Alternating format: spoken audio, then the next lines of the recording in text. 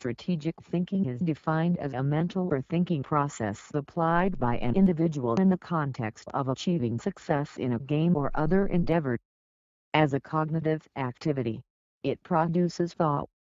When applied in an organizational strategic management process, strategic thinking involves the generation and application of unique business insights and opportunities intended to create competitive advantage for a firm or organization.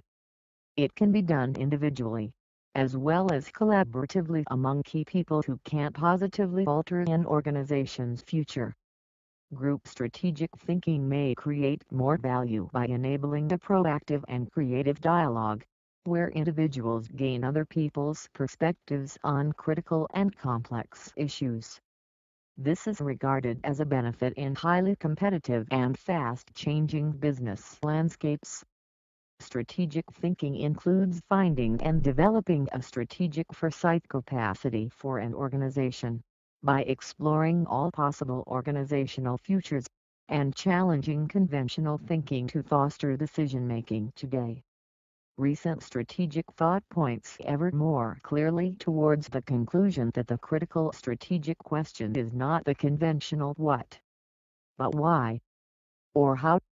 The work of Henry Mintzberg and other authors further support the conclusion, and also draw a clear distinction between strategic thinking and strategic planning, another important strategic management thought process.